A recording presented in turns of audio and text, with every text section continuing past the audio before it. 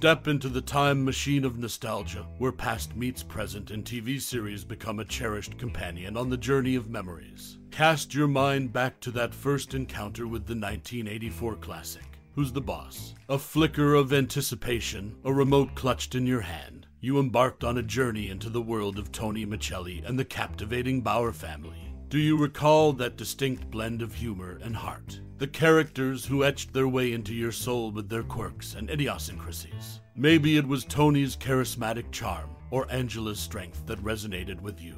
And oh, the countless laughs bestowed by Mona's sassy one-liners. Each episode wove a tapestry of genuine moments, reminding us of the complexity and beauty of human relationships. But amid the laughter, there were poignant scenes that tugged at your heartstrings, moments of vulnerability and connection that made Who's the Boss not just a sitcom, but a mirror to our own lives. It was in these shared experiences that the show left an indelible mark. As the curtain rises on our exploration of this beloved series, let's delve into the lesser-known gems that make Who's the Boss a true treasure trove of trivia. From behind-the-scenes anecdotes to the show's cultural impact, we're about to unearth the hidden facets that enriched this classic. So, buckle up for a journey through time and television, where the past whispers its secrets and the characters you loved come alive once again. Get ready to be amazed, enlightened, and reminded of why Who's the Boss holds a special place in your heart.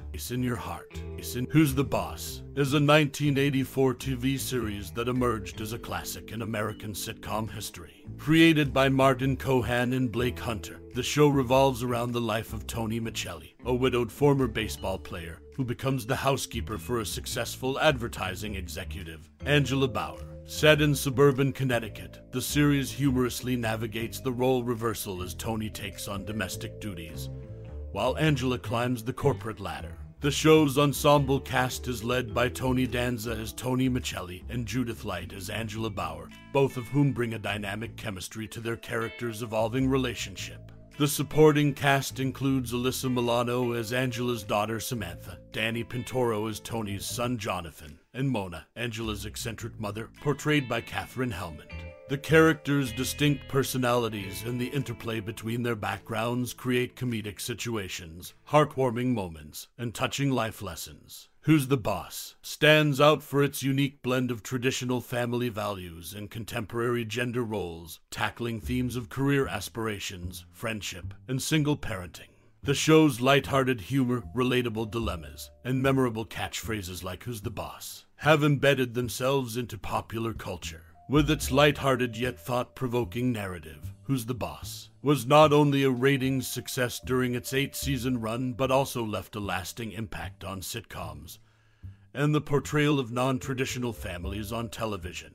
The series' legacy endures through its influence on subsequent shows and its memorable characters who continue to resonate with audiences. Now, let's delve into some interesting tidbits about the show. The show's iconic theme song, Brand New Life, was performed by Larry Weiss. Tony Danza's real-life boxing skills were integrated into his character's backstory as a former professional baseball player. The role of Angela Bauer was originally offered to actress Maureen McCormick, known for playing Marcia Brady on The Brady Bunch. Danny Pintauro, who played Jonathan, made history as one of the first openly gay child actors in Hollywood. The show's setting, the Connecticut home, became an inspiration for interior designers and homeowners due to its stylish decor. In the beloved 1984 TV series Who's the Boss, one fascinating detail stands out among the cast's accomplishments. Tony Micelli, portrayed by Tony Danza, was not just a housekeeper trying to find his way in a new career. He had a hidden past that tied him to the world of sports. Before taking on domestic duties, Tony Micelli had a career in professional baseball, having played for none other than the St. Louis Cardinals. This unexpected twist adds depth to his character, as audiences followed the journey of a man who shifted from the baseball diamond to the challenges of household management.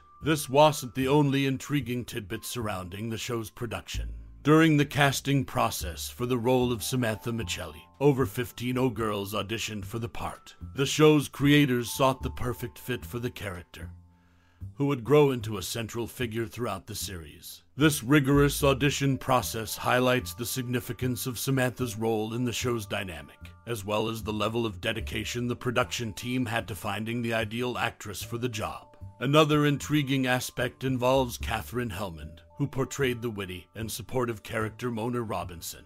Despite her character's mature demeanor, Helmond herself was only 55 years old when the show premiered.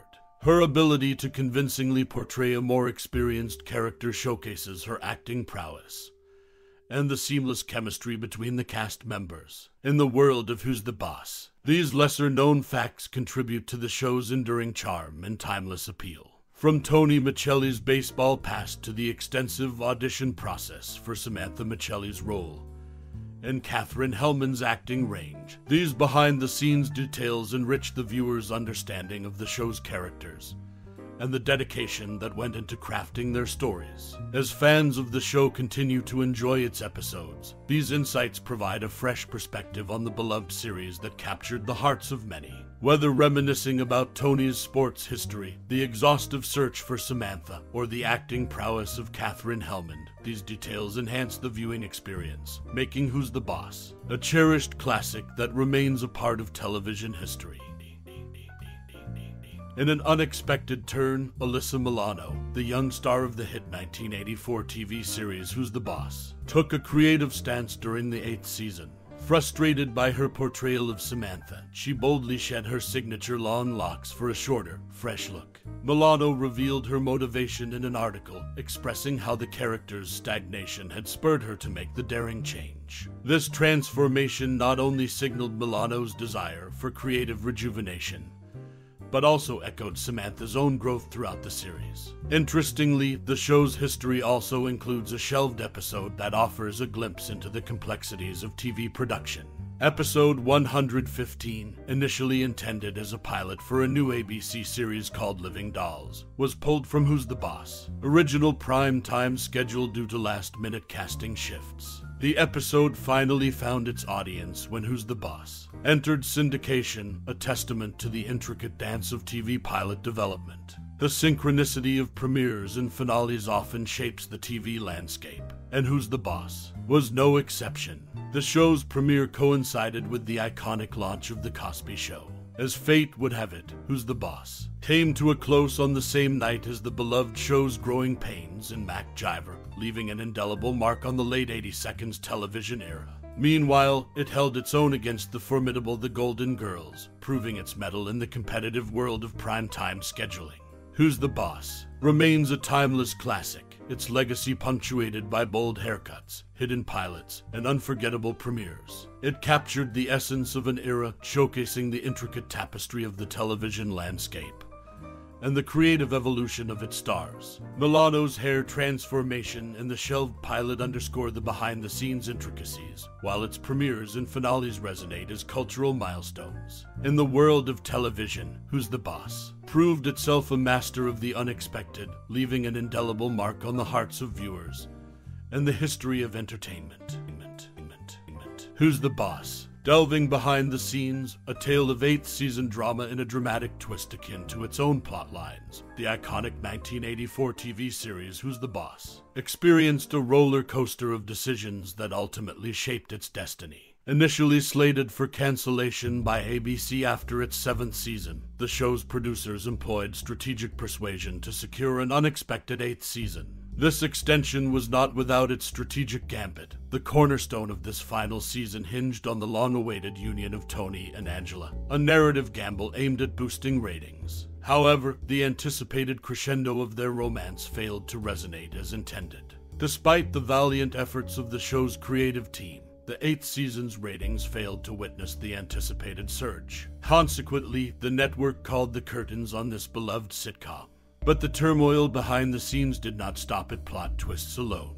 Who's the Boss also witnessed unexpected reunions, as Tony Danza's former co-stars from Taxi, Marilu Henner and Jeff Conaway, made guest appearances on the series. This delightful collision of TV worlds added a layer of nostalgia for fans, underlining the interconnectedness of the entertainment industry. Yet, the journey of Who's the Boss was fraught with another intriguing twist. The pilot episode, shot in October 1983, remained hidden from ABC executives for nearly a year. The series' creators were gripped by the fear that presenting it as a mid-season replacement might jeopardize its chances of approval. Such behind-the-scenes hesitations starkly contrasted the eventual success and cultural impact the show enjoyed.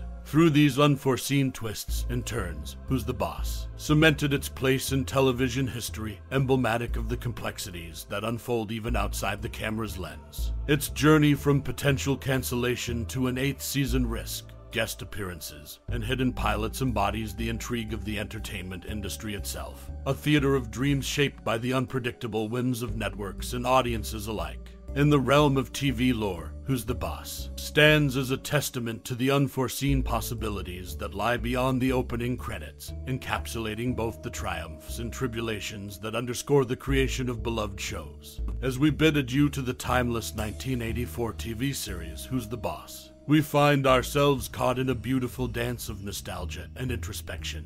The show, like a dear old friend, has woven its way into the tapestry of our lives, its witty dialogues and heartwarming moments etched into the corridors of memory. With every episode, we ventured into the lives of Tony and Samantha, Angela and Jonathan, their laughter and struggles mirrored in our own experiences. It's as if they invited us into their cozy Connecticut home, sharing their quirks and dreams, teaching us that life's chaos can indeed be an enchanting melody. Now, as the final curtain descends, it's our turn to play our part. Reflect on those evenings when you sat cross-legged in front of the TV, the laughter of the characters echoing in your living room.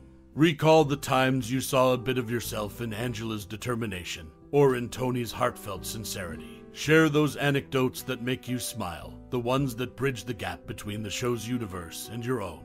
Who's the Boss is more than just a show, it's a timeless connection, a thread that binds us through time and space. So, let your thoughts flow and your memories resurface. Your reflections are a testament to the show's impact, a homage to its enduring charm. Thank you for taking this journey down memory lane with me. Your time and interest are treasures that keep the spirit of the show alive. Share your stories, and let's celebrate the magic of Who's the Boss. Together, warmly, your name.